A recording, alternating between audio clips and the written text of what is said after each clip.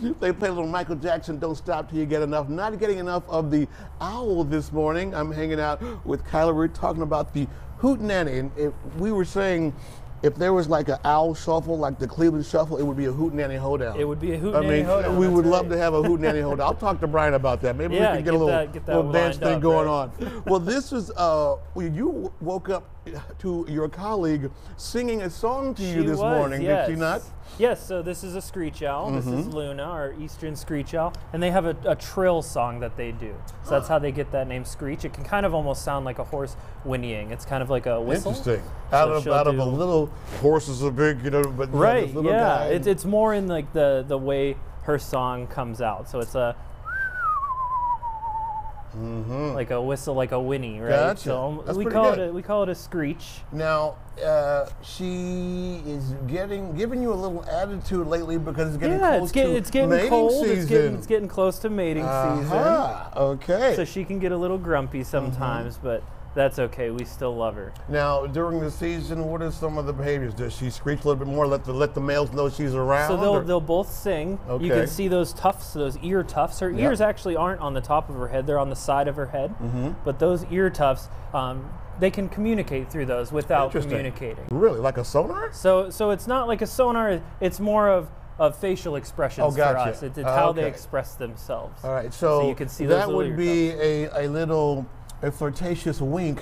Correct. But with the tufts. Yes, that's how they wink and go, that's hey, right. I'm over here, big fella. That's right. And you can see all that cryptic color she has. So she blends in really, really well into tree trunks. They're actually what we call secondary cavity nesters. Okay. So this owl doesn't dig its own hole in trees. It lets big woodpeckers, like our pileated woodpecker, build the hole. And then she'll take it over. And then she'll take it over when they're done using it. Gotcha. So they come in two different color phases. Luna's our gray morph. And then we have another eastern screech owl called Mars, and he's our red morph. So if there was a tree Zillow for animals, she'd be the best one because she sure would.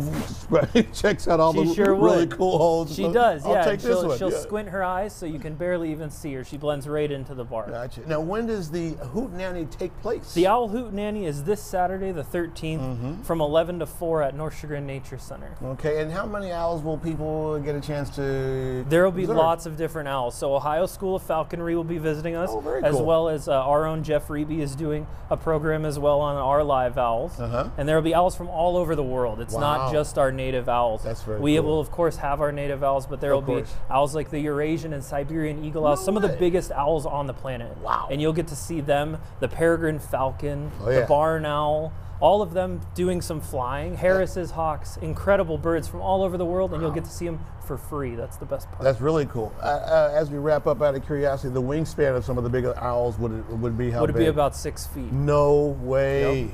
Yep. Wow, that's a big owl. So as big as I am tall. Wow, that's crazy. That's so awesome. Kyla, thank you so much. And thank you, Diva, for being so nice and animated for us this morning.